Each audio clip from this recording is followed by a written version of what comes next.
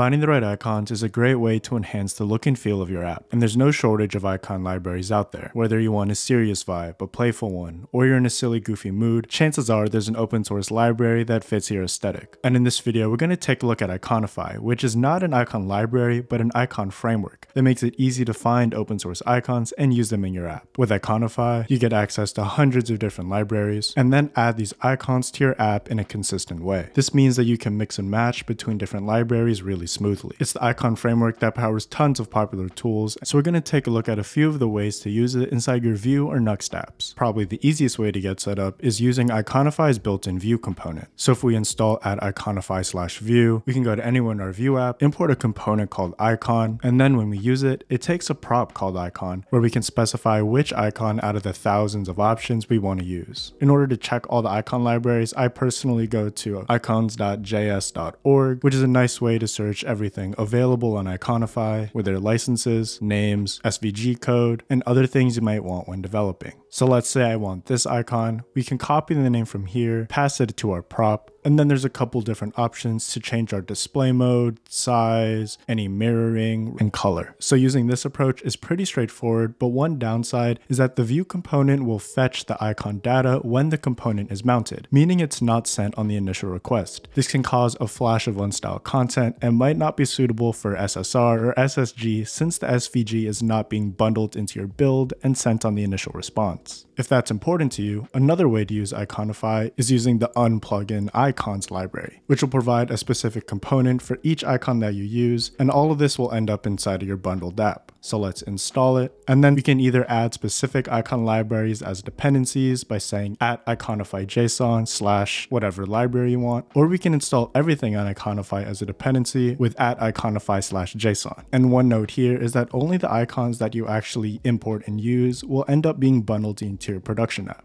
But regardless of what we install, we have to do a little extra configuration for this library. For example, in a VDApp, we first have to install Vue compiler SFC or single file component as a pure dependency. And then in our Vue config, we want to import icons, add it as a plugin, and then set our compiler to Vue 3. Then to actually use them, inside of a Vue component, we can import with the convention icons/collection/icon. And this will give us a component specific to the icon that we can use easily inside of our template. This is great for VDApps, but if you're using Nuxt, I recommend using the Nuxt Icon library. It's built by the Nuxt core team and gives us an easy way to access Iconify that works in Nuxt 3 with SSR and everything. And to get set up, all we have to do is install Nuxt Icon as a dependency, and then add it as a module in our Nuxt config. Once it's set up, we get access to an auto-imported icon component where we can specify the name, size, color, and any other SVG options we want. If you haven't noticed by now, there's so many different ways to use Iconify depending on your stack and tech requirements. I like to keep these videos short, so I'm just going to rapid fire a few other popular ways, and as always, I'll leave links to all the docs for these in the description. If you use Uno CSS, Iconify powers the icons preset, allowing you to use CSS classes to add icons to your app. Similar to Nuxt Icon, there's Astro Icon. These are also available as web components. Also, you could get the SVG code yourself and add them to your app manually. And finally, as one last tip, I've been loving the VS Code extension for Iconify that replaces icon names with an actual visual of the icon itself. This makes the code way more scannable, and as soon as you click on a line, you can see the full class name so you can quickly make edits. So I hope this convinced you to give Iconify a shot. It's a really cool library, and the creator of it's actually seen the channel before, so that's pretty cool. But completely unbiased opinion, it's been my favorite way to access thousands of icons fast, and I think a lot of people in the community share this based on how many libraries are being built on top of it. I hope you enjoyed the video, and I'll see you in the next one.